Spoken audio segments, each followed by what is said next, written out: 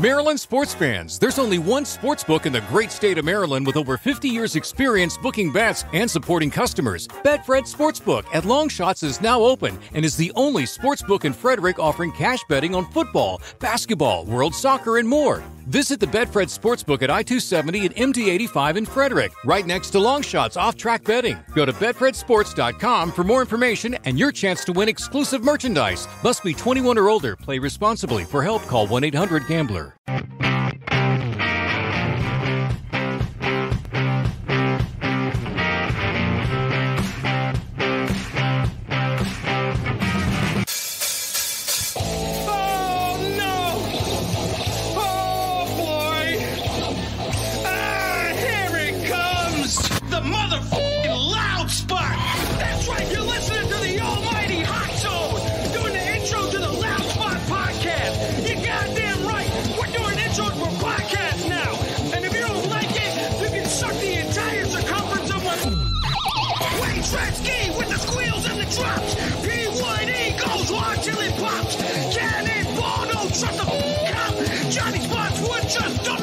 Stop!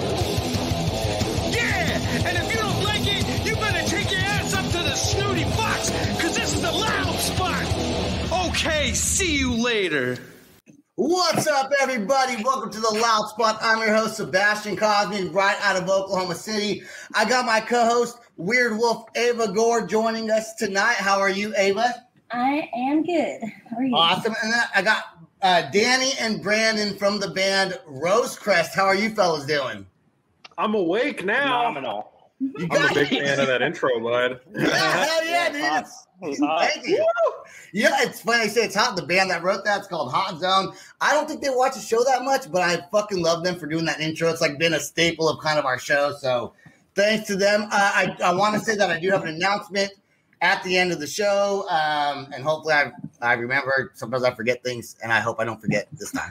All right, so we got the band here. All right, so tell us a little bit about the band Rose Crest. I know you guys are from Ohio. When did Unfortunately. you guys? Well, that's a good place to be in a band, right? Ohio. We have some greats that came out of here. Hawthorne Heights, Devil Wears Prada. I mean, that's right. We they have are a few. From Ohio. They are. All right, so you guys are kind of now. When I first heard the song when it started, and I did play not your newest music video, but like another video that's kind of a music video, which we'll talk about that. We'll talk about that. Yeah. When I kind of got some pop punk, but then as the song kind of went on, I got a little bit more kind of the screamo, emo, alternative vibe. So tell us about your style of music and kind of what the band's all about. Yeah, so all of us are influenced by a lot of different bands. I mean, stuff from like 2000s alternative to like more modern, like metal and like pop punk and stuff like that. So really for us, it's just about writing music that sounds good to us. Like some of my favorite bands growing up were The Used, My Chemical Romance, and just stuff nowadays, nowadays stuff like Turnover, Story So Far, right? So for me, it's just kind of like a amalgamation of everything that's popular, but at the same time, stuff we grew up and loved. Oh. Brandon, what do you say about that? Yeah, I mean, he's totally right. We grew up on the stuff, you know. I used to be an emo kid. I had my emo phase. I love pop punk. But did you wear eyeliner? I did not go that far. I did not wear eyeliner, but I had like the super emo red and black striped hoodie, and I had like purple skinny jeans. And you know, I'm a bigger guy. I was a bigger kid, so it was just super awkward all around. Yeah, we don't have to talk about that anymore. I looked like I had a raccoon on my head. It was good times. We're gonna keep on talking about it. I went through that phase. I guess I'm still in that phase. Yeah, you can. I mean, yeah, kind of. I mean, every now and then I still throw on the eyeliner when I'm feeling kind of froggy, you know? Like, I'm going through a midlife crisis where I'm like, eyeliner, I still look good. Even though I'm bald now, it still looks good with the hat on. Man, I feel the balding. I feel the balding thing. Yeah, I wear like hats to shows all the time now because I'm like, oh God, I'm almost 30 and it's getting worse. So, I have too much hair. It doesn't get better. It doesn't get better, I promise you. There's a reason I'm wearing the hat. Yeah. So So, Rose Crest, so when did you guys start playing? And when you first started playing, was this the style that you guys were definitely going for? Or was it just a mix of let's get some guitar, some vocals, some drums, and let's just see what kind of sound we produce together? The lore is all you, Danny. So Brandon came along a little later. Originally, it was me, Ed, and our drummer, Matt. Ed's our other guitar player currently. And we started just as honestly like a punk trio, doing stuff similar to like early Green Day, Social Distortion kind of stuff. And we did it really, I mean, we were all working day jobs. I was traveling a lot for work for fun. And it was more of a release than anything. A couple years went by though. And, we got to start to know some people in the local scene, from our friends in like Navery and stuff like that. And, the idea of trying to take things a little more seriously came up. We tried getting some members and, if you've ever played in a band, if you're watching this, you know how that goes. So we ran through a couple and then eventually found Brandon and Chance. But yeah, originally it wasn't really the sound. It was just kind of let's do punk music for fun. And eventually we were like, okay, what do we really want to write and do stuff? Because a lot of the songs we played were covers, just, like stuff off of Dookie and stuff like that. But good covers, like punk covers, like not. I'm not gonna knock anybody's. You're band, gonna name drop? But I'm not gonna name drop.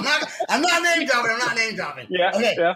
But you guys play like good like punk covers, and that's where I say kind of the pop punk sound. When the song kind of first starts, maybe comes from, and then the band decided to take a shift towards more maybe what you wanted to play. Yeah, without a doubt. I mean, the motto we still have, even the stuff we're writing now and the song we're in the studio for next, it's just like, if it sounds good and we like it, we don't give a fuck, we're going to do it. Right. And I think that's the best way to do it. So I think trying to limit yourself to one genre now, especially when there's so many different alternative acts out there, doing all these different things like Water Parks, Stories for Fire, I can keep naming all these different bands. Limiting yourself to one genre is just not a good idea. Yeah, I definitely agree with that. My band, we attract a lot of like goth people, and we got shit on recently because like we have like a funky bass line, and they were like, "You can't be goth and have funk in there." Like, yeah, you can. Fuck that. You can. Fuck them. If I had a dollar for every non-artist that told me, "Oh, you should do this," then that I should do, I would literally have no debt. It would be great. Right. So when the band starts, was it the two of you like the main originators of the group, or how did you find the members to join after you decided you were going to kind of make a band and do something with it? Because it's hard to find people that are serious and play music sometimes. Yeah. So I'll speak real quick on the early days, and then Brandon, you can kind of fill in when you joined. But originally, like I said, it was me and Ed and Matt. I knew Matt growing up. We lived in the same neighborhood. He was, our drummer, and he knew Ed through work, and that's how we started playing together. So I moved up from Texas at the time. I was living in Dallas, and I was like, "Hey, I hear you guys are trying to start a band," and that's how it happened. Eventually, when we started getting more serious, though, we had a vocalist join us and a bass player in the local scene. But things just didn't work out. They had other projects. A lot of musicians here are involved in 2-3 different bands, right? So just commitment to those, and like started the idea of starting a new band. And we wanted this to be like our primary. But so that didn't work out. They left. Eventually, we found Brandon on Facebook. I think he messaged us because we put an ad out about it. Brandon, you want to talk about that? No, be clear, it was not Craigslist. God, no. I hear that a lot. I'm not trying to end up on CNN or something. I met my best friend on Craigslist. It happened. You did. That's so sick. And you did not meet each other on Backpage.com. I mean, we don't really have to go into what that is. I have no idea what that is. Backpage, it's like a prostitution. Craigslist. That's what that is. Awesome. Oh my God. Thanks, Sebastian. I mean, you're welcome. All right, Brandon, take it away. Yeah. So basically where I came from was for years, I was just making music on my own. I could not find anybody that wasn't already in an established band or anybody that actually wanted to take being in a band seriously. So for years, I made my own stuff, and I got so sick of having to write everything. I'm like, wow, I wish I could just bounce some ideas off of somebody, and I'm like a member of a bunch of like local musicians pages on Facebook, and I saw their ad, and they sent me a demo. I ended up like recording myself over it. They seemed to like it, and then they sent me other demos, and I decided I was going to really wow them. And I just like wrote some lyrics to like, I think 2 of the other demos that they sent me, and I recorded it and sent it to them. Okay. And listen, he did this in a day and a half. And if you've ever tried out vocalists for original songs, like that's not how it rolls. It's like at least a week, 2 weeks, maybe even a month process. I really wanted it. And well, I'm here, so I think I nailed it. Yeah. But I mean, not all of the lyrics that I wrote in like a day and a half, like actually made it to the final release. But a good portion of them definitely did. I was really feeling the song, so it was super easy to write most of them. So that's awesome. Real quick, Tiffany, I don't know if you know who Tiffany is. And she says, hello, guys. Told you I'd be watching. She's so awesome. And then Sam, my producer and sometimes co-host and pretty much manager of the show, says lies, but he always calls me a liar. So I don't know which part I was lying about. I probably lied about something. This is probably a lie in there. Probably, you guys are awesome. Lies. You lie. You lied. No, I'm just kidding. All right, I have a question. Oh, go ahead, Ava. Question. What's your question? At what point in either one of your lives did you realize that it was something that you wanted to do, like, seriously? So that's deep. Brandon, you or me first? Fuck it, I'll go. There you go. I already talked too much as it is. So for me, I feel podcast. For me, I feel like I always knew, like deep down, that I wanted to pursue it. But just the family I grew up in and kind of the people around me, pursuing the arts wasn't really encouraged. Like it was like, oh yeah, you can do that, but go pursue math, pursue science, whatever, get a degree, all that stuff. A real job. And, that's my favorite. but yeah, so. I went through school, did all that, did college, and then traveled around the country for work for a couple years. And the thing I found is just, quite frankly, I wanted to die. I wasn't happy. I wasn't doing anything that I really loved. And then when I came back and started to play more and started playing with Ed and Matt, we started doing it. It was at that moment was kind of like, okay, at some point I want to do this. I just don't know how or when, because at that point I was like 24, 25. And I was like, well, I would just be brand new in the scene, I don't know. I just dealt with imposter syndrome, I guess, a lot in that regard. But I think really that first show in the old punk band, right? I think that was when it really like clicked, like, I got to do this. I don't know how long it's going to take me to, in my current situation, working 9 to 5 and doing photo stuff and this, but eventually I've got to find a way to migrate fully over to doing this for a living. So for me, it was probably the first time we played live in 2017. Yeah, I'll say that being in a band and making that commitment to do music like that, I mean, it's like you're either going to go in all the way, or if you got one foot in, it's not going to work. It's never going to work if you got one foot in. Yeah. It's never going to work. I mean, some people like it that way, though, so it works for them. Well, Ava. Okay. Okay. There's a difference between bands. Yeah, well, my band is kind of similar, but I'm in a crappy band. All right. Okay, so I doubt that. No, it really is. It's really bad. We have like one song that we're still working on. All right, let's talk about the EP. And by the way, everyone's crapping on me saying I don't do my research, and I don't sometimes, but I did know that you guys have an EP that just came out, Bad Decisions, right? And it's a 4-song EP. Yep. And it's a little boy. It's well, that's an EP, right? It's not a whole album, it's an EP. Yeah. So, and one of those songs is Sinking Ship, right?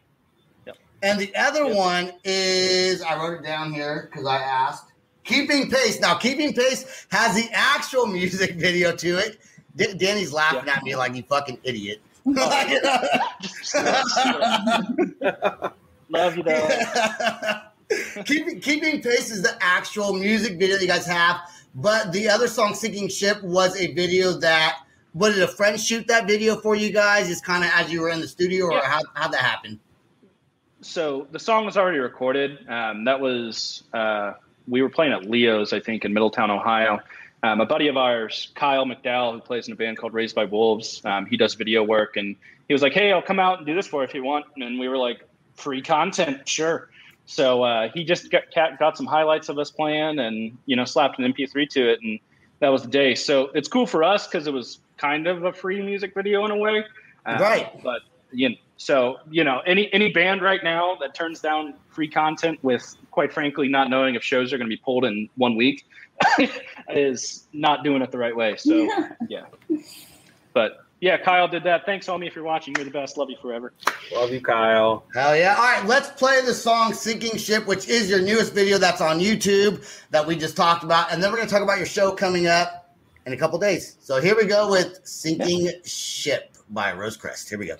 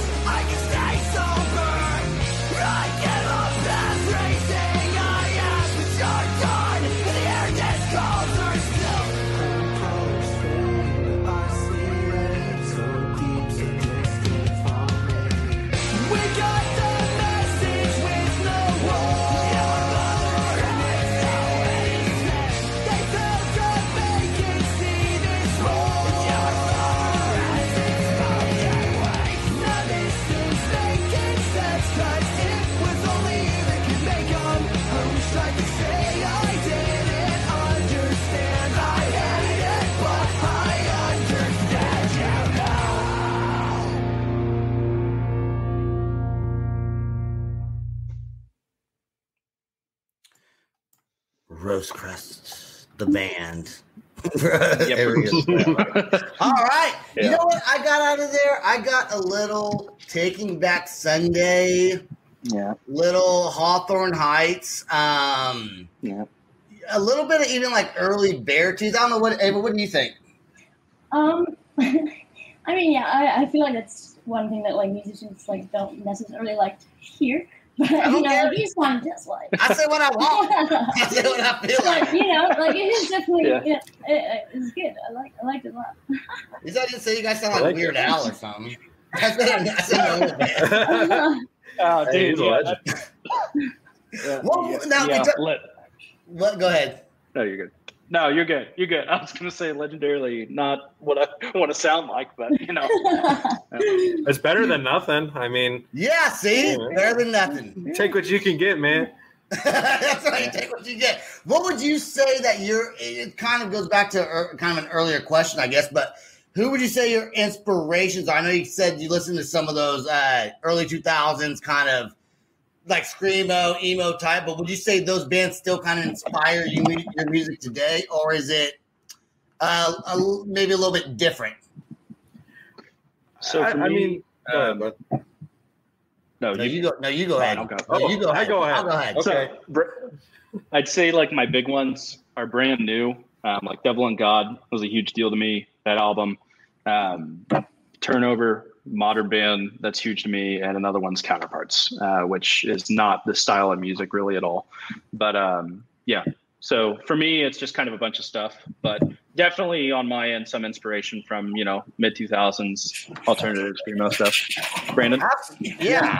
I mean, we breathed that stuff as kids. I mean, that's what got us through our childhood, was that kind of music. So.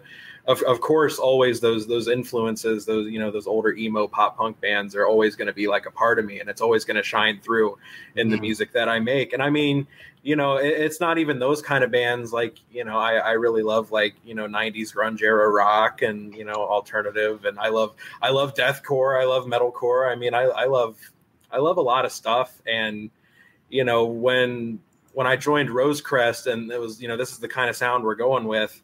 I wanted to scream a little bit because it just felt right to me. Like, it was kind of like that, the younger side of me just kind of lashing out, just a little rebellious, just a little bite, and it just, it ended up just sounding right, and it feels right,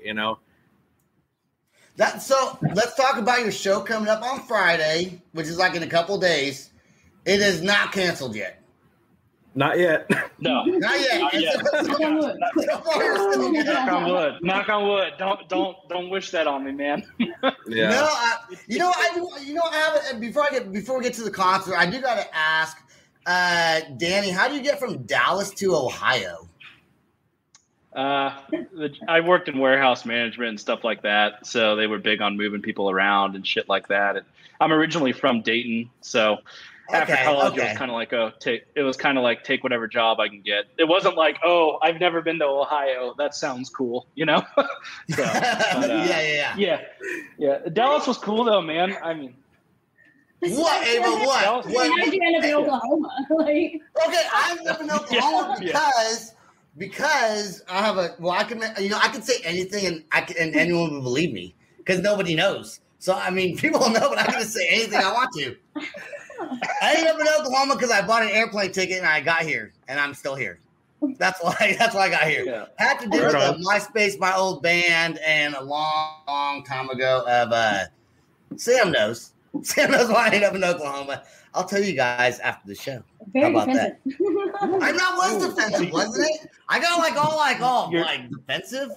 That's not cool, man. Your secret's safe with me. Your secret's safe with me, Sebastian. I thank you. I appreciate that.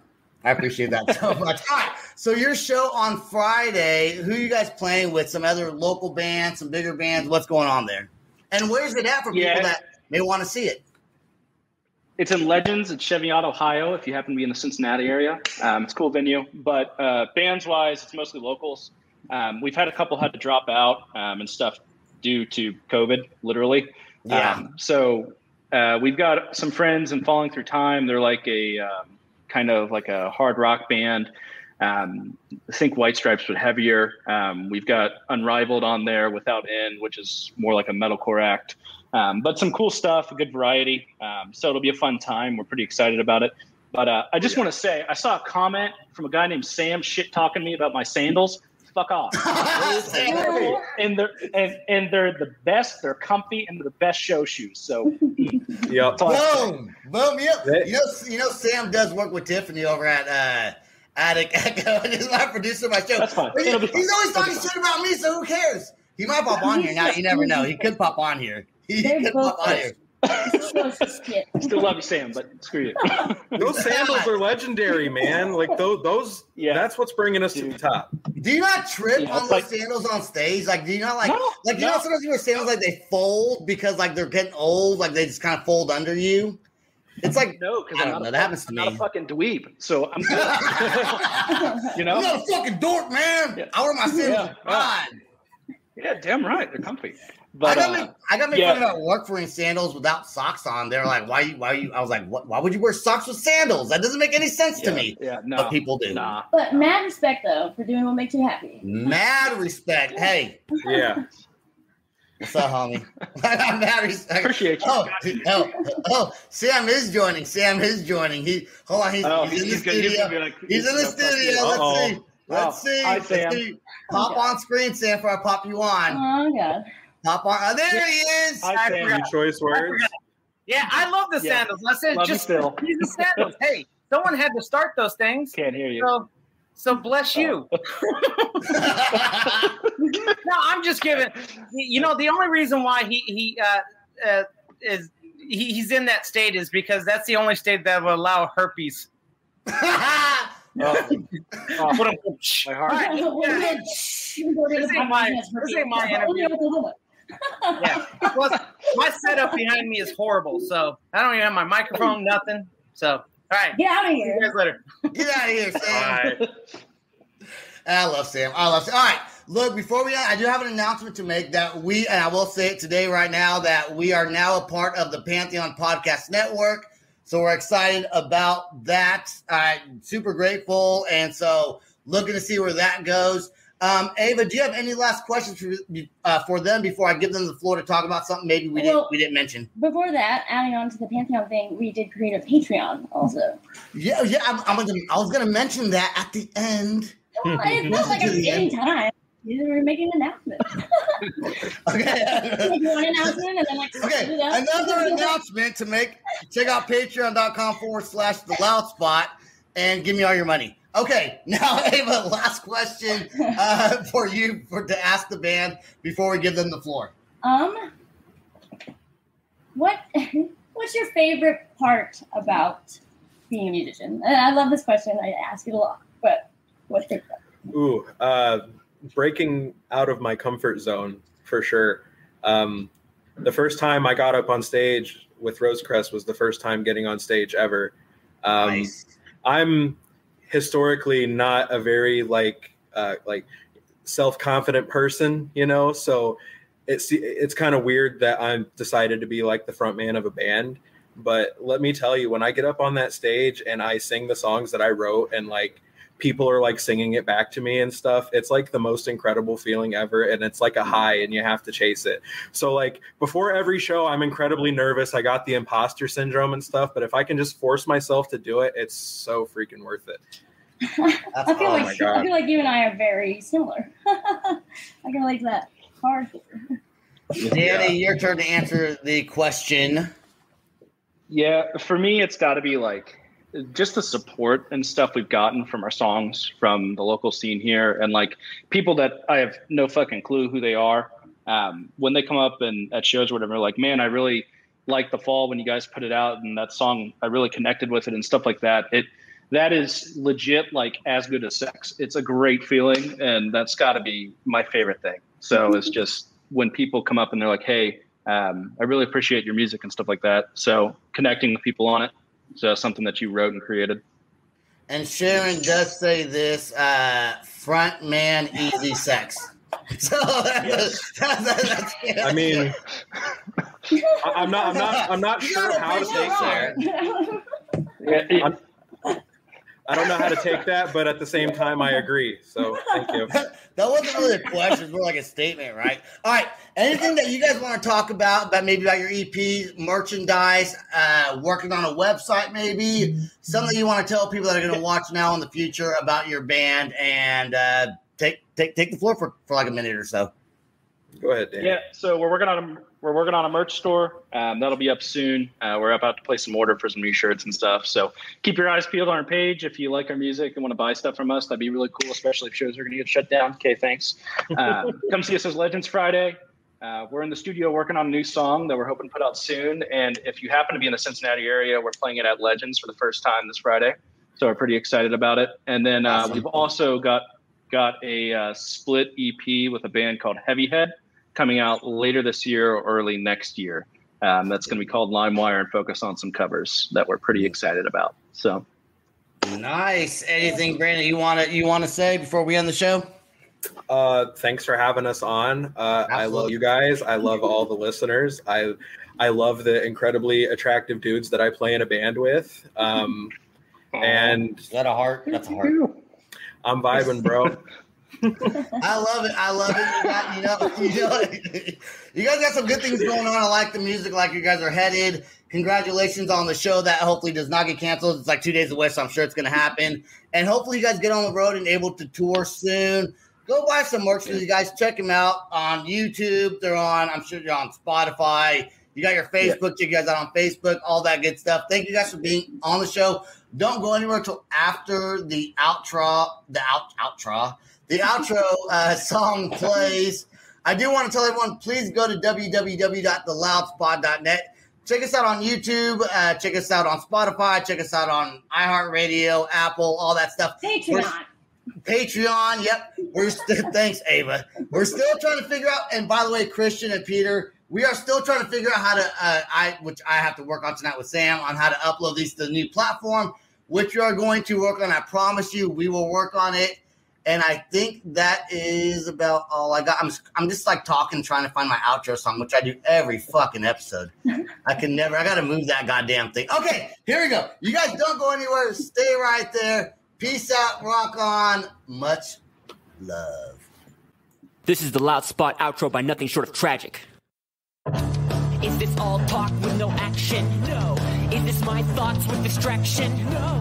Is this what I bought that's in fashion? Or is this the Loud Spot with Sebastian? Yes. Does nothing short of tragic have us back again? Yes. Does everything that's good really have to end? Yes. Our pin post has to pin show, so to get more episodes, make an order, this is over. Thanks for watching our video. Don't forget to click the like and share button. Don't forget to go to our YouTube and subscribe. If you want to listen to our audio and pick up some cool merch, go to www.theloudspot.net. Peace out, rock on, much love. Maryland sports fans, there's only one sports book in the great state of Maryland with over 50 years experience booking bets and supporting customers. Betfred Sportsbook at Longshots is now open and is the only sportsbook in Frederick offering cash betting on football, basketball, world soccer, and more. Visit the Betfred Sportsbook at I-270 and MD-85 in Frederick, right next to Longshots off-track betting. Go to betfredsports.com for more information and your chance to win exclusive merchandise. Must be 21 or older. Play responsibly. For help, call 1-800-GAMBLER.